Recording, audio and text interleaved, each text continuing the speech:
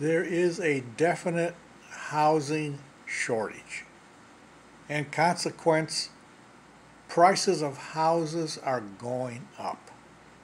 You'd think that people that own houses are jumping up and down with joy as the price rises.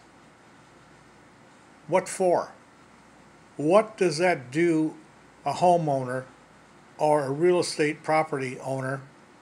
What good does it do them? The price goes up. What can they do with that rise in price? They can't do anything with it.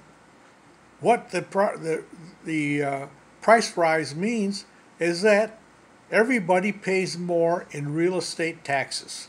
How is that a benefit? You say, oh no, you can sell your house and make money. Sure, you can sell your house and make money. Then what are you going to do for another house? You think they're going to sell it to you cheap? No, those houses have risen in price also. Well, then maybe you've got to move to a rural area where properties are cheaper. Fine, move to a rural area.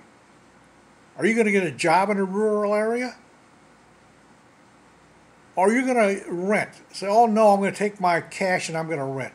Well, I got news for you. Rentals are sky high right now. So this whole talk about all the money that's to be made in real estate is an illusion. You can't do anything with it. If the stock market goes up, you can sell some of your shares and enjoy the money.